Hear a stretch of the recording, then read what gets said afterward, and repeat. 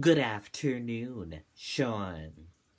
Dozens of people are confirmed dead after a gunman opened fire at two mosques in Christian Church, New Zealand. University of New Hampshire students and staffers in New Zealand, through a student exchange program, EcoQuest, are all safe. They were not in Christian Church at the time.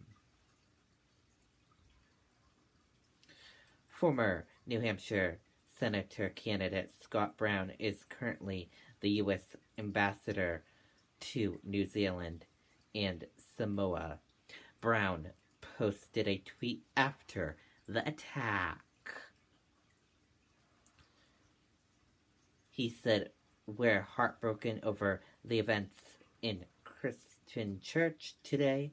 We stand with our Kaya friends and neighbors, and our prayers are with Kaya. Brown's wife, Gail Huff Brown, issued a statement saying, in part, "Right now Americans are being contacted to make sure they are safe.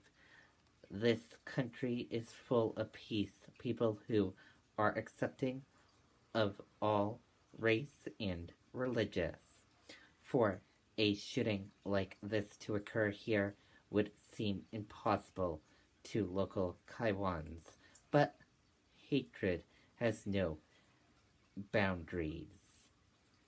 Reporting live here on the UNH campus in UNH in Durham, New Hampshire, I'm Riley King for WMUR News 9.